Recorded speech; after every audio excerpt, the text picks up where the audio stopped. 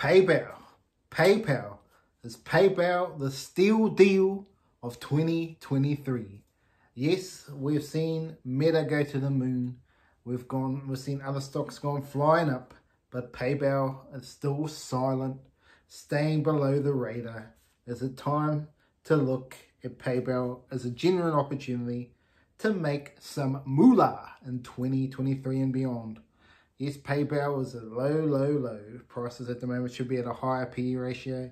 It's very low at the moment, and it has two of the three main paying systems, with Square having their own number one, and 2 and 3 PayPal and Venmo, 2 and 3 at the moment in the US for online payments. With also Braintree being another part of PayPal's conglomerate, they could lead to some substantial gains going into the future. But yes, what will happen? Yeah, so it was interesting. The bit of the history of Venmo and Braintree were all put together at one point. It was brought.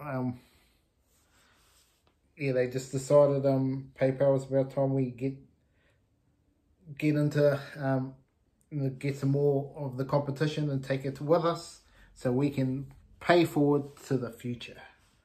By spending $12 billion to buy $12 billion to buy these two networks, and since then, 3 years on, it's gone to $50 billion, and so that was in 2020, and it continues to rise and rise as we continue on. One of the things with PayPal that maybe was a bit of not a good thing at the time was allowing cryptocurrency to be used, with over 26 million places you can use in the PayPal network.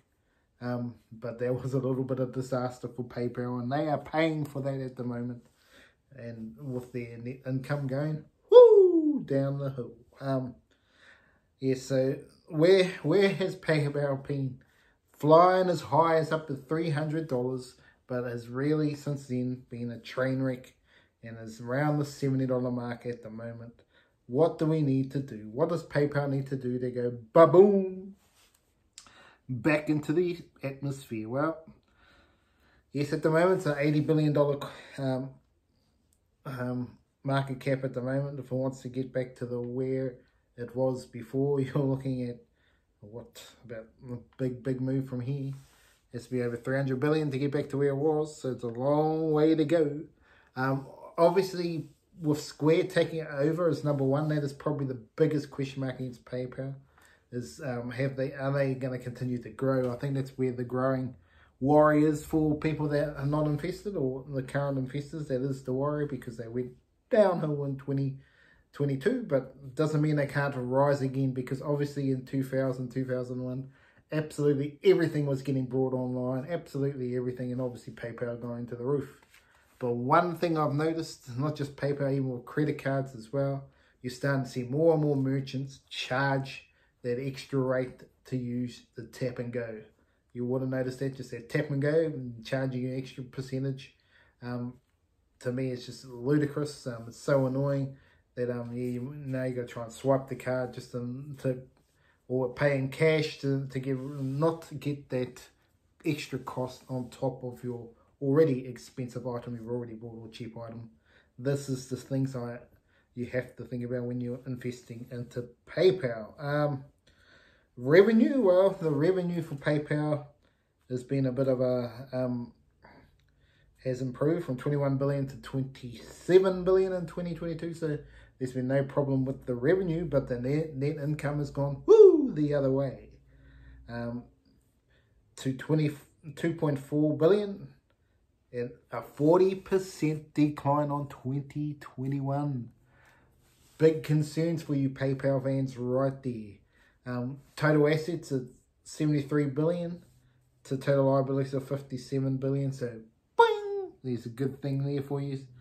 But long-term debt, this is another disaster mode. This is why the stock continues to drop. A 29% increase. Yes, on long-term debt, up to over 10 billion now. Yes, 10 billion, folks. PayPal needs to work on getting that down for sure. At an $80 billion market cap, you got over 10% in long-term debt. That's a lot of money. That's a lot of money, and it's a big question that some people will be questioning with PayPal. They shouldn't have that much debt, considering how easy it is for their company to make their moolah. So that is a big concern. They want to wipe that quickly. That is one big thing I would be looking at. If PayPal starts to rise again, I'll be paying down their long-term debt. Boom. Thank you very much. That's something PayPal is certainly going to have to do going forward. But is it a buying opportunity? That's the question you gotta ask yourself right here, right now. The long-term debt's a concern, obviously, but the total assets over the liabilities is very good. The revenue is going up. So yeah, it's whether or not that net income, can they get that going up again? Was it just one bad year? Was it a blip in the Richter? Or was it going to be more like this? Is going to keep sliding down, down, down? That is the questions for you at home to think about with PayPal. If this is a stock for you, because that is my biggest concern with the stock. Is it actually on the decline? Because PayPal was right up number one early on, but now Square is coming. Ooh, block, and down we go. Is it going to continue to go that way, or will PayPal just bounce back up and go again? I think it'll go okay, but I don't think it's going to skyrocket as people might expect it to do. It doesn't mean it won't, but it could be easy money on value metrics. It looks like easy money, but that's going to be the question, is where the growth is going long term. I think short term you're going to get some gains. Don't you worry about that. But it's long term, are you going to get boom, boom, boom? Up we go, couple 100%, 300%.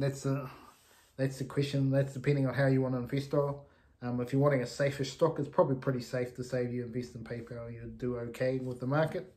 But if yeah, it's possibly a good long-term play, but it's not. I'm not gonna convince anybody either way. Remember, do your own research before you go into any stock. Not financial advice. PayPal should do well. I would expect that it will bounce back from this blip in the radar with the net income, but I'm not expecting it to double its net income this year. So it's a bit of a wait and see. If you like the stock, do some more research and find out a bit more information on where they're gonna produce more income, more growth for this company, because this is what the company really needs to do to continue their growth. If you want to invest in stuff. Well, that's a little bit about PayPal. Remember to like and subscribe to the channel, and I'll be back with another video very, very soon.